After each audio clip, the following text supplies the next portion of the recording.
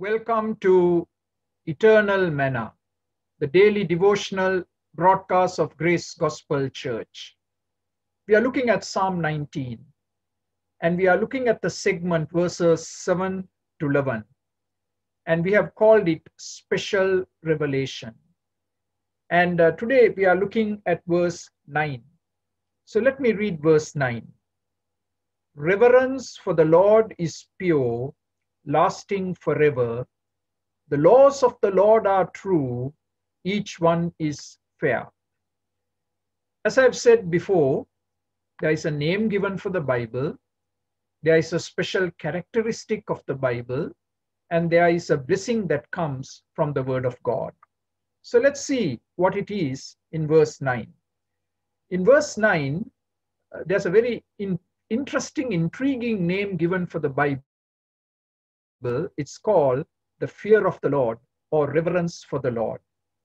Reverential awe for God, obedient respect for God's law, and submission to God's word. All that is implied in this title, the fear of the Lord.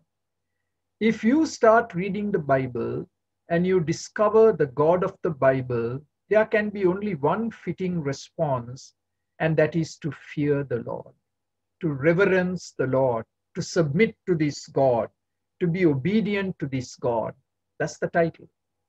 Now, what's the special characteristic? It says it is pure, it is clean. The fear of the Lord is clean, meaning uncontaminated and undefiled. As you read the Bible, it's going to separate you from sin. And it happens very unconsciously.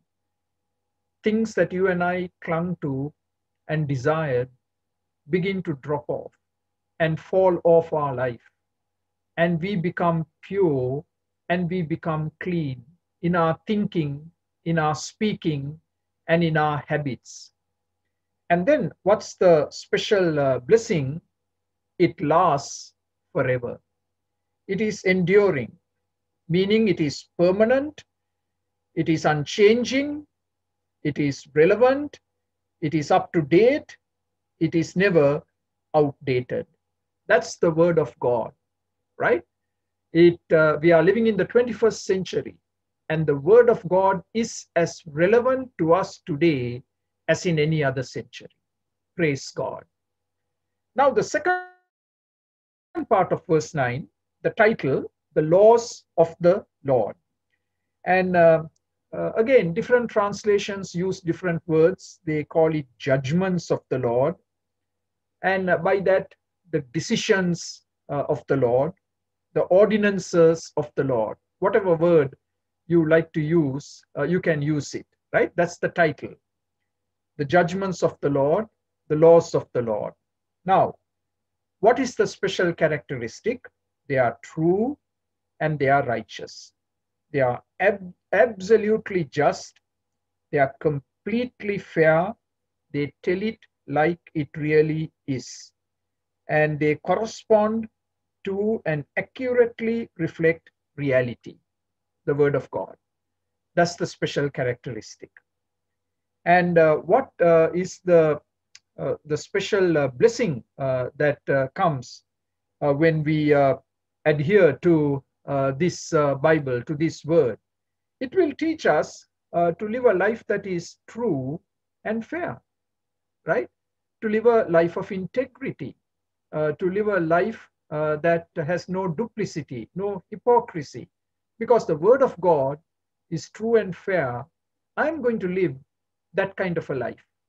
So we have looked at some special titles, special characteristics, and some blessings that come from the word of God in verses 7 to 9. Now, one other observation from verses 7 to 9, 5 areas are targeted by the word of God. In verse 7, the soul is targeted. That's the real you, the real me. And then in verse 7, the simple are targeted, the common man, again, that's you and me. In verse 8, the heart is the target and the control center of our life, the heart. And then in verse 8, the eye is mentioned, the window to the soul, the eye. And then in verse 9, the mind is the target. And in the latter part of verse 9, the will is the target, the total person, the soul, the heart, the eye, the mind, and the will.